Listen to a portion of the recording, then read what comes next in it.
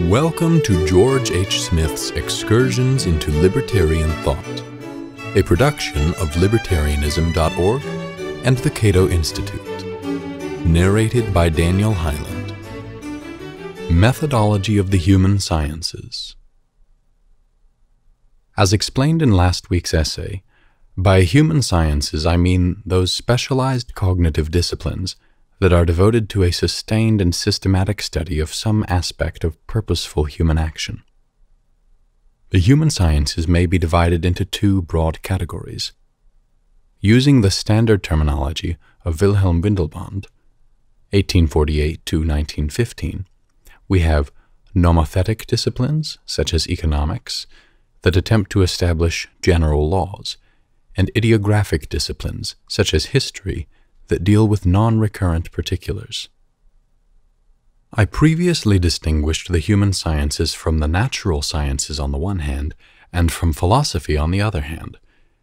The distinction between the human sciences and the natural sciences is, as I shall argue in a later essay, necessitated by crucial methodological differences between the two kinds of inquiry, whereas the distinction between the human sciences and philosophy is largely as a matter of convenience. I also use the term social science. By this I mean those nomothetic human sciences, such as economics and sociology, that attempt to formulate general concepts and principles that can be applied to a broad range of particular facts. The social sciences are theoretical disciplines, in contrast to the historical sciences, which seek knowledge of concrete human actions that occurred in the past. This is simply the distinction between nomothetic or generalizing sciences and ideographic or individuating sciences. This classificatory scheme has its problems, to be sure, especially since we find a good deal of overlap and fuzzy boundaries among the human sciences. Moreover, it may seem odd to classify history as a science of any kind, but I must postpone discussing this problem until a later essay. The human sciences do not represent airtight compartments where each is insulated from the others by solid prefabricated barriers. These disciplines were not designed as mutually exclusive categories or constructed according to a master plan. Rather, they developed over time, spontaneously and bit by bit, and were sometimes in conflict as the champions of one discipline challenged the conclusions and supremacy of their competitors.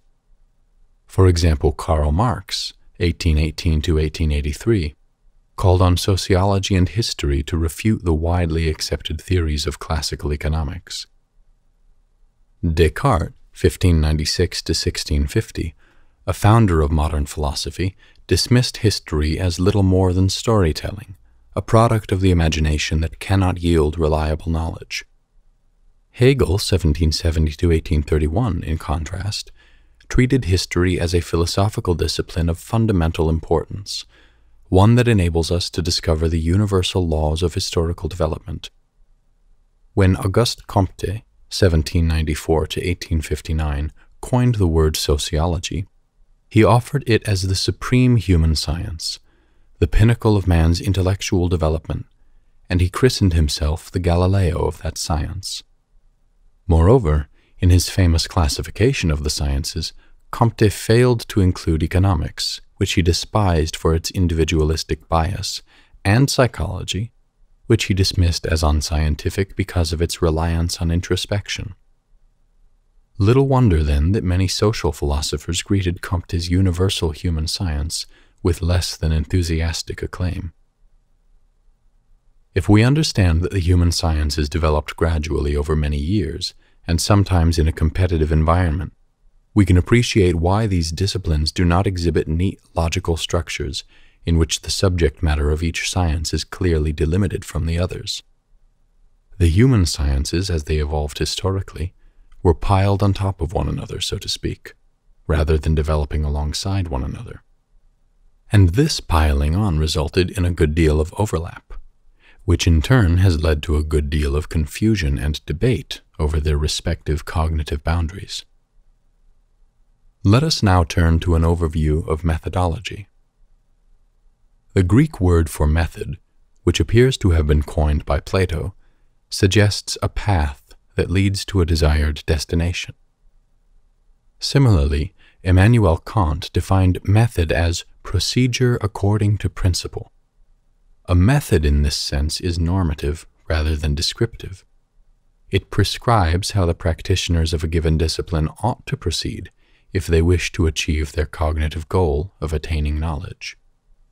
Methodology is the study of method, a systematic investigation of the subject matter, point of view, explanatory principles, epistemological ideals, and basic concepts of a given discipline. This suggests a broader concept of method than the one I just cited, which referred to rule-governed procedures. Indeed, methodology, as the term is used today, rarely concerns itself with the technical procedures of a particular science. Such matters are wisely left to the collective judgment of specialists within that science. Nor is methodology restricted to the investigation of means, as if more fundamental issues, such as the type of knowledge appropriate to a given discipline, have already been established beyond reasonable doubt. The human sciences are rife with controversies over matters of fundamental importance, and those controversies fall within the jurisdiction of methodology. In short, methodology, or the philosophy of method, is concerned with the philosophical presuppositions and implications of a particular cognitive discipline or science. Methodology, therefore, is a philosophical undertaking, not a scientific one. One needn't be an expert in the technical features of a science in order to reflect philosophically upon that science. Some of the best philosophers of method have been non-scientists, and technical proficiency in a particular science does not guarantee excellence or even competence in the field of methodology. Here I must caution against a possible misunderstanding. In maintaining that methodology falls within the domain of philosophy rather than science, I am not suggesting that scientists should seek the advice, assistance, or approval of philosophers before they proceed with their business. It would be absurd to elevate professional philosophers to this imperious station. Any confusion here is caused by a failure to distinguish between philosophy as a professional discipline and philosophy as a cognitive discipline. The institutional division of intellectual labor, as we find in the modern university, assigns the label philosopher only to those who specialize in that field of study. But this does not mean that only certified academics are competent to engage in philosophical reasoning. Far from it. Every person may philosophize, more or less, to the degree that he or she thinks systematically about fundamental issues. Hence, the distinction between a science per se and a methodological analysis of that science, which is a philosophical undertaking, is by no means the same as the distinction between science and philosophy qua academic disciplines, or between the scientist and the academic philosopher. We are here concerned with the cognitive division of labor, and this pertains to different intellectual perspectives that may occur within the same person at different times. This is why the scientist need not defer to the professional philosopher when investigating the methodological problems of his science. The scientist need only step out of his role as scientist and view his specialty from a broader philosophical perspective. It is often said that scientists can get along quite well without consulting what philosophers of science have to say about their disciplines. There is a good deal of truth in this statement, at least as it pertains to the natural sciences. A natural science, such as physics, normally operates within an established paradigm that has gained nearly universal acceptance among its practitioners. A dominant paradigm, to use Thomas Kuhn's label. This is sometimes not true of the human sciences, however, which are frequently divided into conflicting schools of interpretation. Methodological disputes have been far more prevalent in the human sciences than in the natural sciences. Those debates often reflect profound disagreements over fundamental issues, such as whether there exists a distinct social entity, society, that is something more than the individuals who comprise it, methodological holism, or whether social entities are ultimately reducible to the actions, beliefs, etc. of individuals, methodological individualism. I shall discuss some of these controversies in subsequent essays.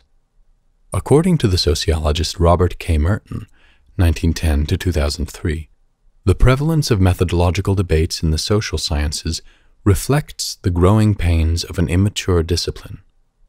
Only the practitioners of a fledgling discipline that is haltingly moving toward scientific status find it necessary to laboriously spell out the logical grounds of their procedure. A focus on methodology implies that an immature discipline is seeking full status in the fraternity of the sciences. Essentially the same point has been made many times. The mathematician Henri Poincaré, 1854 to 1912, sarcastically remarked that natural scientists discuss their results, whereas social scientists discuss their methods.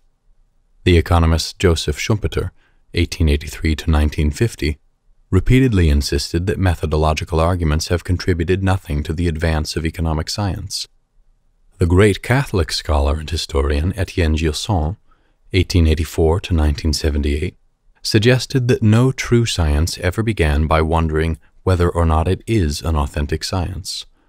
And the philosopher of science Stephen Toulmin, 1922 to 2009, dubbed the social sciences, with the possible exception of economics, would-be disciplines that have yet to attain the credibility of the natural sciences.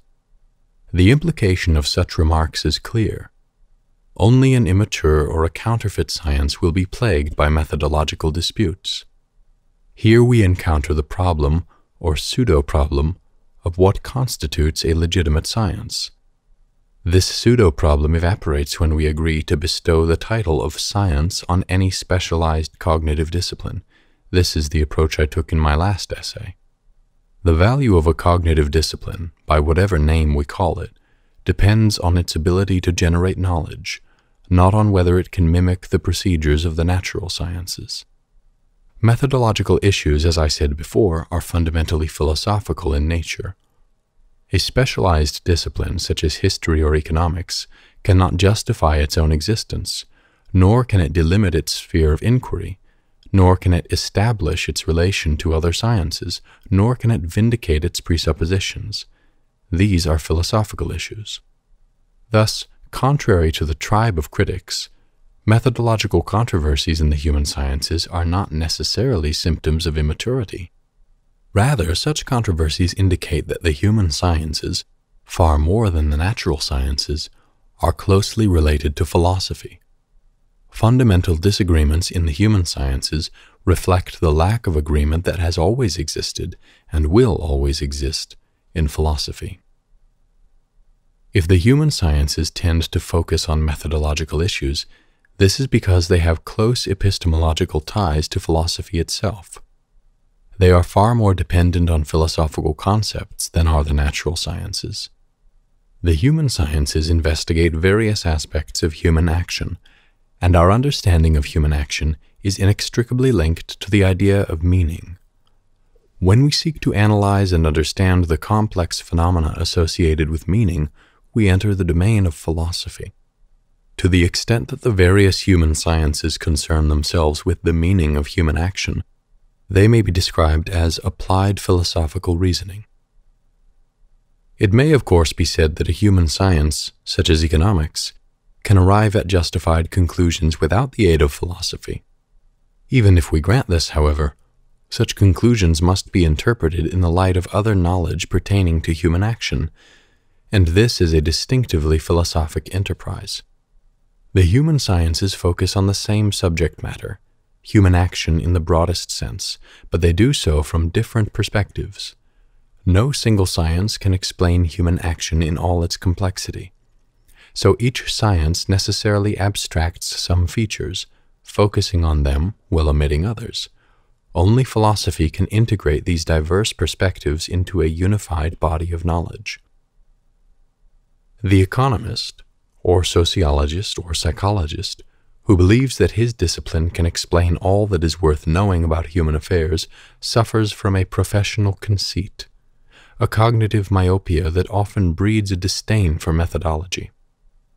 The academic who lives comfortably in his professional enclave, secure in the belief that his corner of the cognitive world is the entire universe, has little need for philosophy, which he regards as a descent into idle speculation.